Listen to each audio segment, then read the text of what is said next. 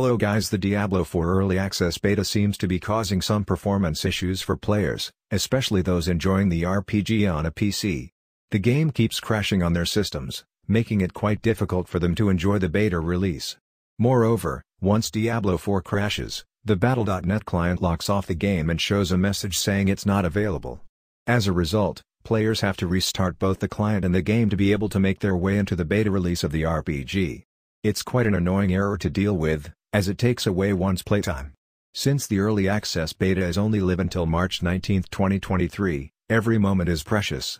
Hence, today's guide goes over some of the ways that could help you deal with the crashing and client lockup error in Diablo 4. The bug does have a few temporary workarounds that you can implement to try and fix the problem. 1. Upgrading your graphics cards to the latest driver. Updating your GPU to the latest graphics drivers is the first thing you should do when trying to deal with the crashing issue in Diablo 4. Irrespective of whether you are using an AMD or NVIDIA card, both have their respective desktop software that will let you automatically detect the latest patch and download it. 2. Make Diablo 4 one of the allowed applications on Windows Defender Firewall. The Windows Firewall may block your access to the game and its servers, making it crash while also locking up the Battle.net client. One way to work around this issue is to open the firewall and network protection from your Windows security and make your way to the Allow an App section through the firewall option. You will need to find Diablo 4 here. Click on Change Setting. Add another app. And then add the game to the exception list.